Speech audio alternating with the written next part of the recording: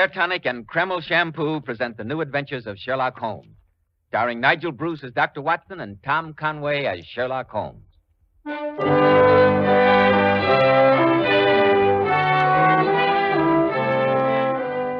Well, once again, it's Monday evening and time for our weekly visit with the good Dr. Watson. Good evening, Dr. Watson. Good evening, Mr. Bell. From the hints you gave us last week about tonight's story, it sounded like quite a yarn. It took place in Paris, you said. Yes, my boy. It was in that colorful city of bright lights, lilting music, and beautiful women that Sherlock Holmes and I had one of the oddest adventures that ever happened to us in our long association. I call the case The Adventure of the Scarlet Worm. Sounds mighty intriguing, Dr. Watson. But first, men, if you want a successful, prosperous appearance, don't give your hair that cheap, greasy, plastered-down look. I've heard many men complain lately that the hairdressing they use is too greasy or too highly perfumed. That's why I urge you to try Kreml Hair Tonic. This highly specialized hair tonic has just enough light oil to keep hair handsomely groomed all day long. Every hair in place. Kreml gives hair a rich, healthy-looking luster, too. Yet it never leaves hair looking or feeling greasy or sticky. This is because Kreml contains a special combination of hair grooming ingredients which is found in no other hair tonic. After you apply Kreml, just run your hand over your hair. Notice how delightfully clean your hair feels. Notice how no greasy film comes off on your hand or hatband. And how the ladies admire that natural, well-groomed look which Kreml always gives.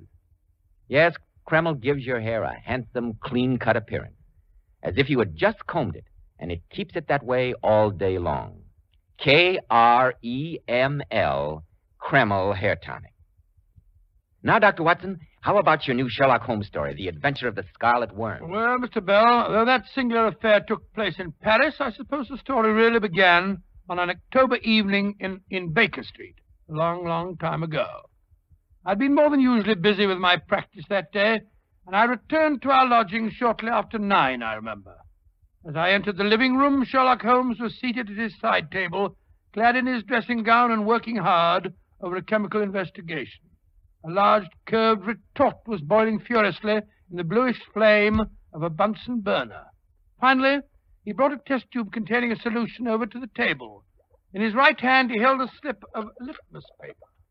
You come at a crisis, Watson. If this litmus paper remains blue, all is well. If it turns red, it means a man's life. Good Lord, Holmes, really?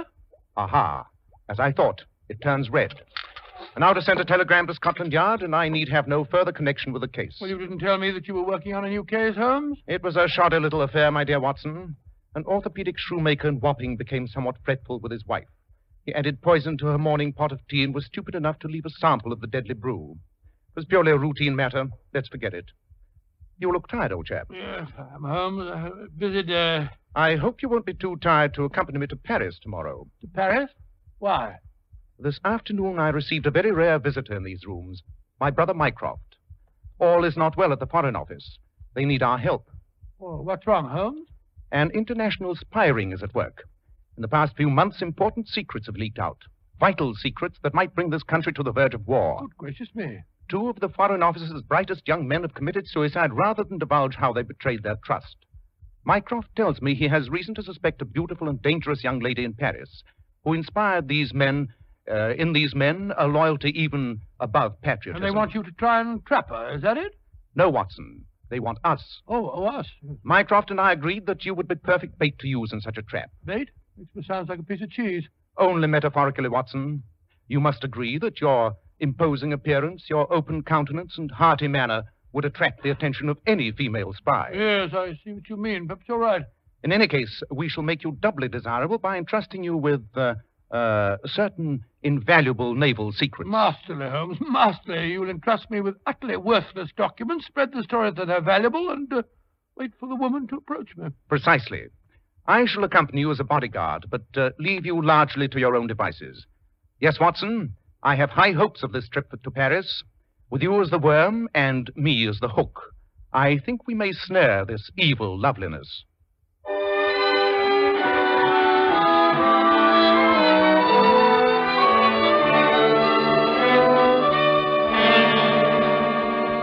Mr. Holmes, Dr. Watson, you have shown me your credentials and explained your mission.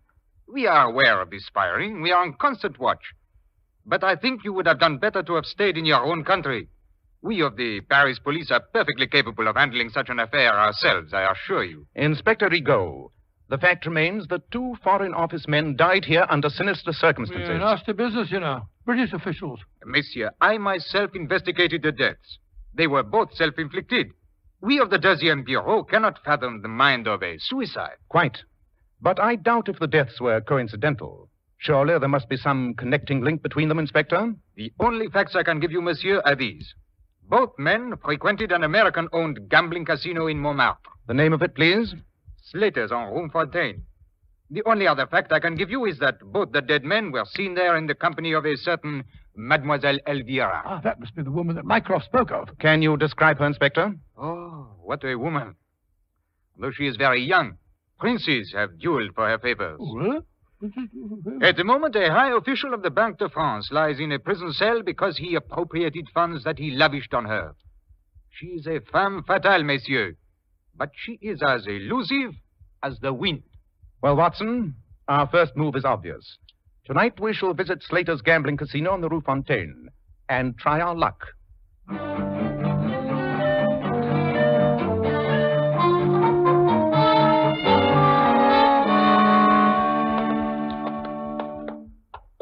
I say, Holmes, this is all rather exciting, isn't it? Paris at night. We're on our way to an American gambling casino in the hopes of meeting a beautiful young spy named Elvira. Just like a novel. Quite. Incidentally, since the young lady apparently moves in high society, I think it would be wiser if we give you a more impressive name. A fictitious title, perhaps. Well, how about the title I used once before? Sir William Norton. Splendid. Sir William Norton it shall be. And I trust that Sir William remembers the role he is to play? Yes, indeed, Holmes. If I do meet the young lady, I'm to appear very susceptible to her beauty.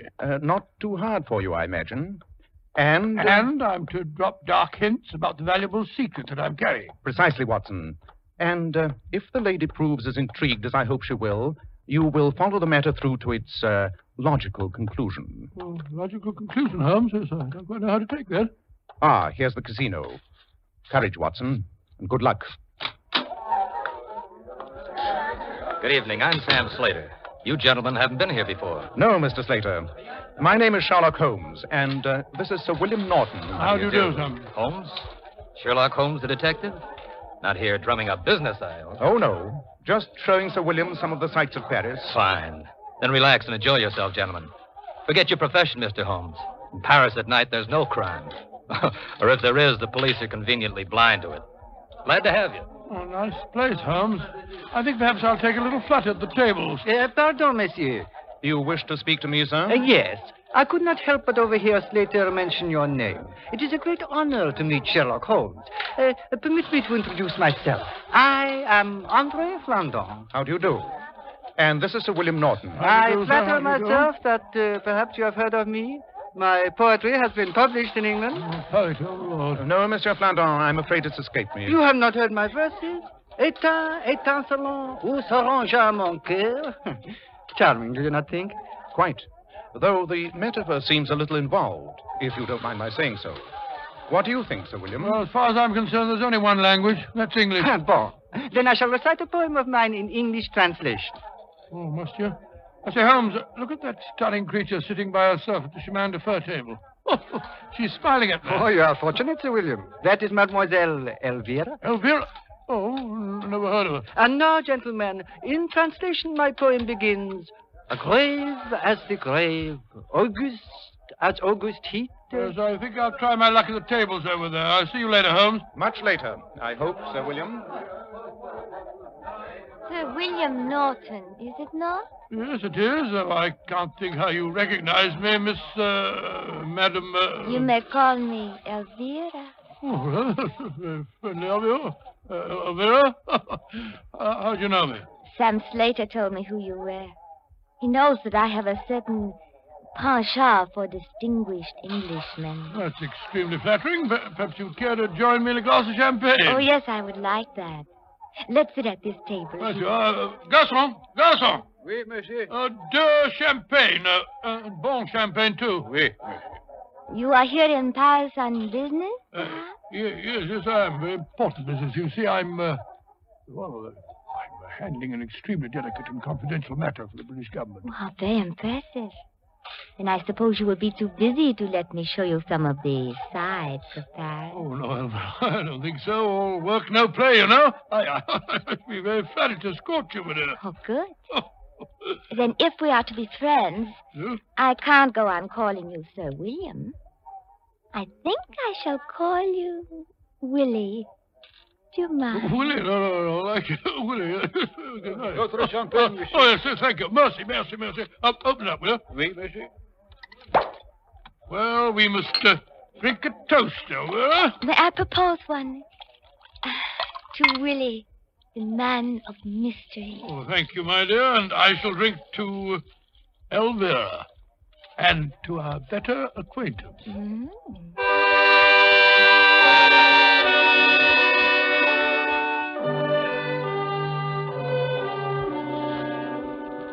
Good night, Willie. I shall see you tomorrow. Yes, rather. How about breakfast? Oh, it's nearly breakfast time now. Oh, is it really? How about lunch? Yes, of course, my dear. But your important mission for the British government, when will you attend to that? Well, in a day or two, Elvira. Good night, my dear. Come here, Willie. Closer. Good night. What? You kissed me, you little darling. Thanks awfully. You're doing splendidly, Watson. Splendidly. Keep it up. Oh, she's a sweet little thing, Holmes. It's hard to believe that she's a spy. I told her that I was here on a secret and confidential mission. I even told her that I was carrying important naval plans. She didn't seem particularly interested. Of course not. She's much too clever to use the clumsy approach. She'll work slowly. She'll wait until she thinks she's got you completely captivated before she goes after that secret. Oh, then I'm just to carry on the way I did last night. Yes, old chap. Oh, good. Wine her, dine her, send her flowers, buy her jewelry. Make her think you're head over heels in love with her. I suspect that you won't find the job too unpleasant. Oh, I'm sure I shan't.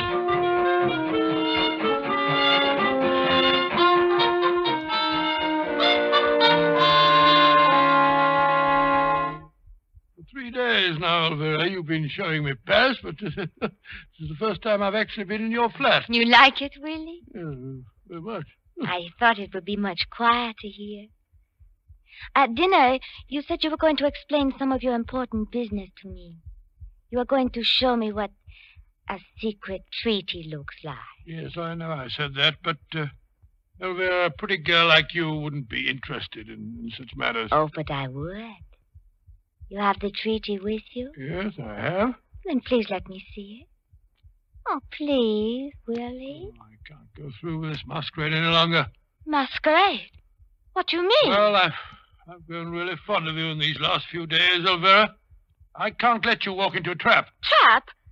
What are you talking about, Willie? I'm not Willie. I'm not Sir William Norton. My name's Watson. Dr. John H. Watson. My closest friend is the detective Sherlock Holmes.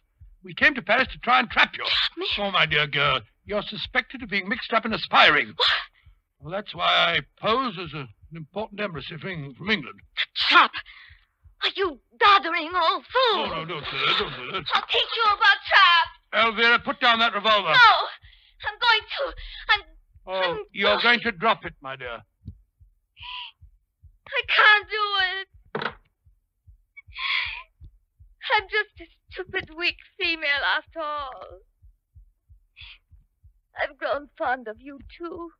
The bumbling old walrus. Oh, there, Elvira. You remind me of my father. He was such a sentimental old fool. Like you. Just as sweet. Elvira, you're young. I know you don't really want to stay mixed up with a bunch of criminals. No. Now, look here. You tell Sherlock Holmes and me what you know about this spy ring, and we'll see that no harm comes to you, my dear. I've wanted to get out of it for months. It was rather glamorous and exciting at first, and they paid me well. But I hate them now. And yet when I told them I wanted to get away, they threatened me. Oh, we'll take care of you. Just tell us who's at the head of the organization. That I don't know. But I can tell you a lot about some of the members. That's splendid. Then slip on your coat, that funny little bonnet, and we'll go over and talk to Sherlock Holmes. Oh, and have him see me looking like this. Oh, bleary-eyed and red. Oh, no. You go and bring him here. By the time you get back, I'll be more presentable. All right, I'll go and get him at once.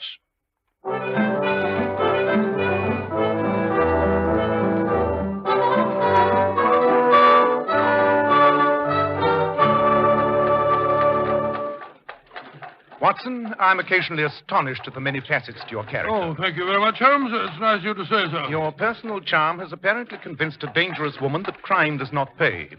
It's remarkable, if it's true. What do you mean, if it's true? Surely it must have occurred, even to a man burning with the zeal of one who has snatched a convert from the fiery flames, that this could be a trap for us to walk into.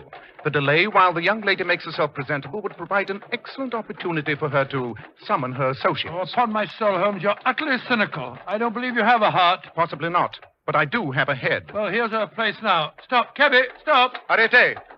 Oh, I bet you £100 to a shilling that she's still waiting for us and alone. Long odds, Watson. Very long odds. Look. The concierge is sweeping up the steps. He'll be able to tell us if anyone's been here since I left. True. Bonsoir. Bonsoir, monsieur. Vous parlez anglais? Yes, monsieur. Splendid fellow, parlez anglais. Look here, we were calling on Mademoiselle Elvira.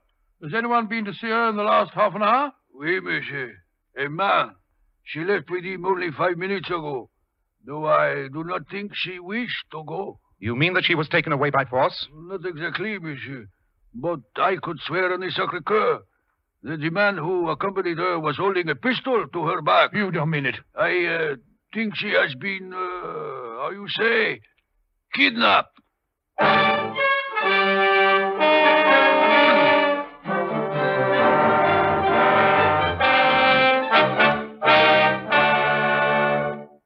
In just a moment, we'll rejoin Sherlock Holmes and Dr. Watson.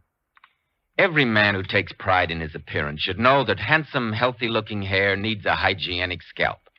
That's why when you buy a hair tonic, be sure to get your money's worth. Don't settle for just any hair dressing when you can enjoy the extra advantages of Kreml hair tonic. This highly specialized hair tonic contains an amazing combination of hair grooming ingredients, which is found in no other hair tonic. Kreml keeps dry, stubborn hair neatly in place all day, and always gives hair such a natural, well-groomed appearance, never sticky or greasy. But men, Kreml does lots more than keep hair looking handsome. Kreml leaves your scalp feeling alive and tingling. At the same time, it removes itchy, loose dandruff.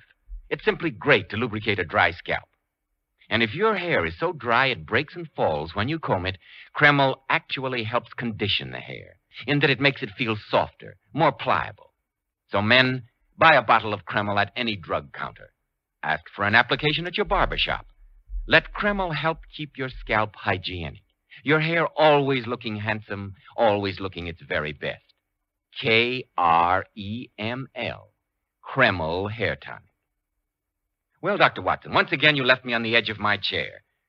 So when you went back to the girl's flat, she'd been kidnapped, What did you do next? Well, fortunately, the concierge was able to give us a good description of the cab driver, and with the aid of Inspector Rigaud, we were able to find the man and question him. He'd driven the couple, he told us, to a Val-a-Pache den in the alleys of Montmartre, a club known as the Scarlet Worm. Holmes and I, accompanied by the French inspector, lost no time in taking a cab to the place. Monsieur, I should not permit you to visit Le Ver Écarlate, Scarlet Worm, as you would say, without my protection. It is a cesspool of the underworld. Men have been known to enter there and make their exit by back door. Head first into the sewers. Good Lord, they've taken that poor little girl there. Inspector Rigaud, as I said, Mademoiselle Elvira told my friend that she does not know who is at the head of this organization. Have you any suspicions? Yes, but little else, my friend. One thing we are sure of. This man of mystery, the brain behind these criminals, is not French. Probably he is English. An Englishman, or surely not? Ah. Le Ver Écarlate is waiting for us. Be on the alert, my friends, and keep close to me. told you we didn't want to do it. You'll have to come around. Oh, there's Sam Slater, the man who owns the casino we went to the other night. Yes, and he seems to be involved in a violent argument. Yeah, a rattle like this, you don't know what you're doing, Chabert. Laptop, you don't want you in here. Stay in your own golden pigsty. Who's the man that Slater's arguing with, Inspector? That is Chabert, the owner of this establishment. Slater's leaving. I wonder what he was doing in a place like this. Come, we'll speak to Chabert and find out. Bonsoir, Chabert. Bonsoir. I am honored with a visit from the inspector, the detective. Que voulez-vous? Since when does a visitor from the 10e Bureau have to explain his business, Chabert? Tell me, why was Slater here? And why did you argue? Bah, sure. He comes here to try and hire some of my apache. He has trouble collecting his gambling debts. I spit on him and his high-class victims. Let that kind stick to themselves. And not bother the Pleasant fellow. Let's sit at the table, shall we? We might as well be as unobtrusive as possible. I shall rejoin you in a moment, monsieur. I wish to make some investigation. Watson, you seem to be a positive magnet towards the fair sex. Look at this young lady heading for you. Red hair, a beret, and a painted face. Not my type, I'm afraid. Bonsoir, monsieur. Voulez-vous m'offrir un apéritif? Run along, young lady, and don't sit there. Oh, no, Watson. Where's your chivalry? Please sit down, won't you? Merci, monsieur. Pretend you don't recognize Yes, I don't. Never saw you before in my life. Whereas I've been keeping silence, Mademoiselle Elvira. Elvira? The wig is excellent and the use of makeup superb, Mademoiselle. But I recognized you at once by the conformation of your earlobes. Oh, Elvira, why are you disguised? Why'd they bring you here? Shh. I cannot speak now. You must get me away. At once. Be careful. I'm being watched. We can't leave by the front way. But I know a back staircase that leads from the cellar. But there may be trouble. You take her, Watson. I'll guard the retreat. When the music starts again, dance with her. When you get to the back of the hall, slip out. I'll join you at the hotel. Oh, Lord. Look, Holmes. Look who's coming to our table. It's that ghastly poet fellow we met at the casino. André Flandin. Pay no attention. I'll take care of him. Once again, I meet my friend Sherlock Holmes. I have a new poem that I've composed in your especial honor. Dance, Watson, and good luck. All right, you are, Holmes. Come along, my dear. Come along. Your friends leave? Au revoir. Now, I shall tell you my poem. It begins... Elvira, my dear, I can't tell you how relieved I am to find you all right. Shh. Don't look so serious. Pretend that I'm some girl that you don't know. Laugh. That's all right. That's it. That's better. Now dance me toward that door in the corner. There we are. Now, let's slip through it. Can't see a thing. Follow me. There are stone stairs here. Careful. Where do these lead? To an alley. Oh, careful. The stairs turn here. God, there's a light coming up the steps towards us. Shove it! You did not think you could live so easily, did you, Elvira? I've been waiting for you. Look out, he's got a knife! But he can't see without his lantern. Where's the pass? Run, Elvira. I'll follow you. Run. You won't follow her! Oh, won't I? How'd you like that, you filthy swine? Watson, are you all right? Yes, Holmes, I'm quite all right. Then run, old chap. I'll take care of this end. See that the girl is safe.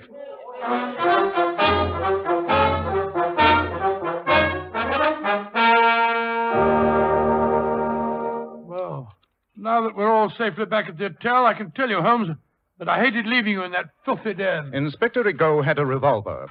It's more efficient than a knife. Eh, Inspector? It was a near thing, Monsieur Holmes. You fought bravely, and so did your recumbent friend on the sofa there. André Flandin, the poet.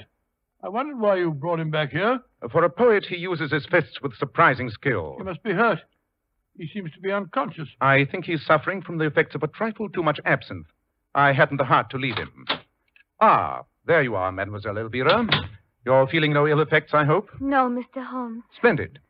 Then now that we're all assembled, supposing you tell us your story. Who kidnapped you tonight? It was one of Chabert's men.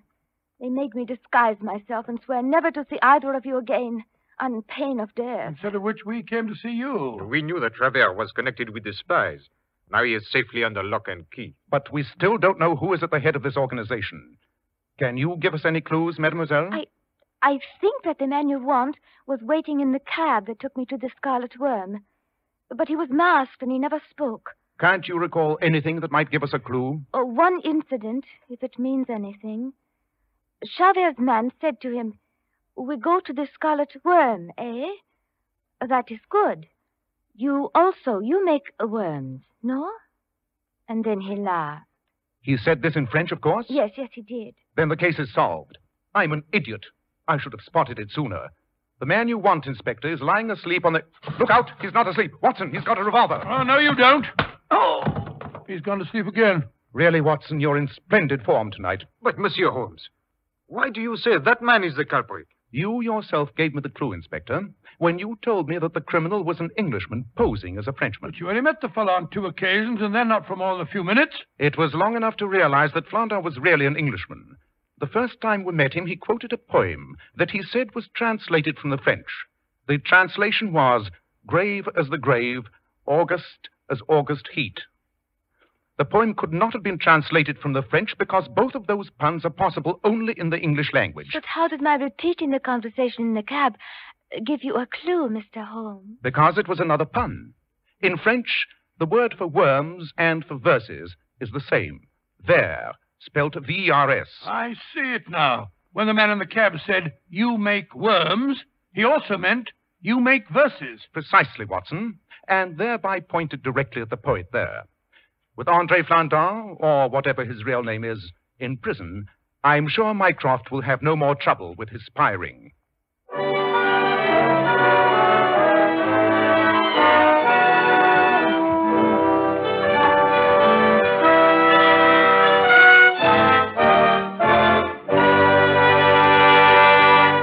Ladies, of course you use a shampoo to wash your hair, but just a word of caution. There are many popular shampoos today which leave the hair lustrous but have a tendency to dry the hair. And that's why I advise you to always use Kreml shampoo. How right you are, Joe. Lovely Powers models were among the very first to discover the amazing beautifying qualities of Kreml shampoo. They claim no other shampoo leaves hair with more brilliant, glossy, natural highlights. Yet under no circumstances does Kreml shampoo ever dry your hair. Kreml shampoo is not a soapless shampoo. It's not a cream shampoo. It's not a drying detergent. It's entirely different. Yes, after a Kreml shampoo, your hair actually radiates natural, brilliant luster. But Kreml shampoo is one shampoo you can buy today that has a beneficial built-in oil base, which helps keep the hair from becoming dry or brittle. So, ladies, be smart. Always wash your hair with Kreml shampoo. It leaves hair a vision of shining beauty, yet in no way hurts the texture. Kreml, Kreml shampoo. Now, Dr. Watson, what about next week? Well, now, let me think. Next week, what should I tell you?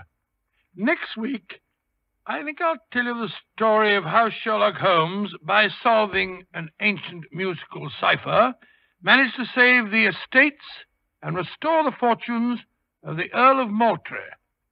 I call it The Adventure of Moultrie Abbey.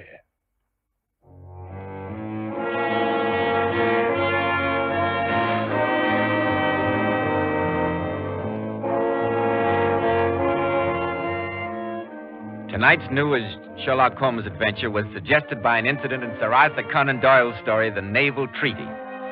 Nigel Bruce appeared by permission of California Pictures.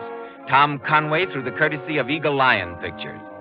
The Sherlock Holmes series is produced by Tom McKnight with original music composed and conducted by Alex Steinert.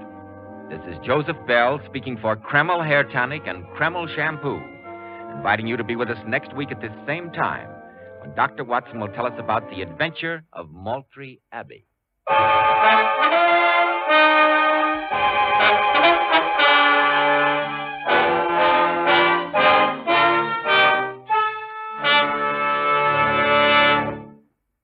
This is ABC, the American Broadcasting Company.